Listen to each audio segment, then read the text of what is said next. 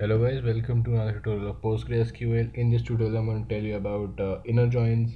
So inner joins is basically a join that is made on two different tables in any SQL.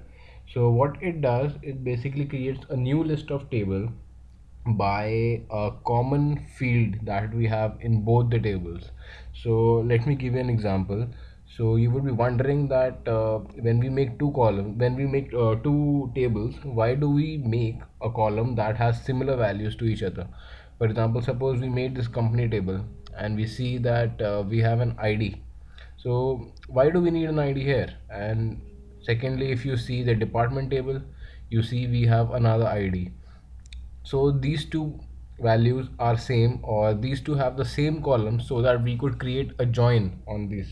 So now I hope you would basically understand the basic concept of why do we need the same columns in two different tables. So these are used to join them, and this procedure is known as the inner join.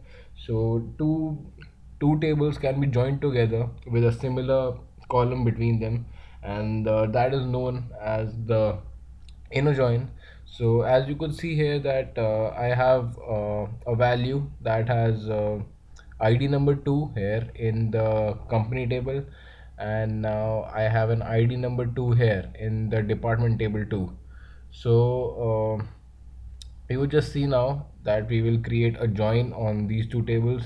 So I'll just open the text editor now.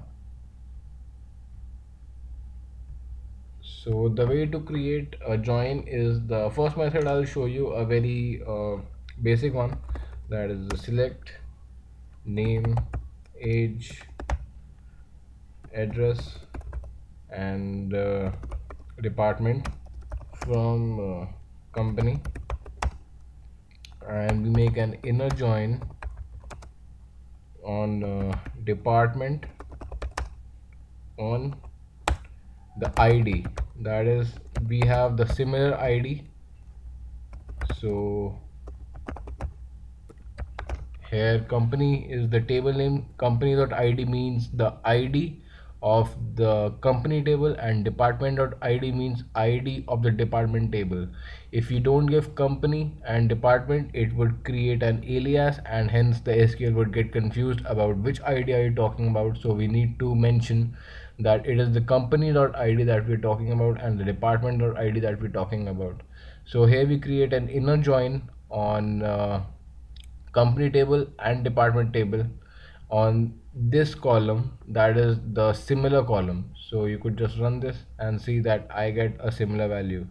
So you could see that these three values were in the company table, that is the name, age, and address, and the department value was in the department table, and you could see engineering for 2, and you see that this has been joined now. So this was the first method you could create an inner join.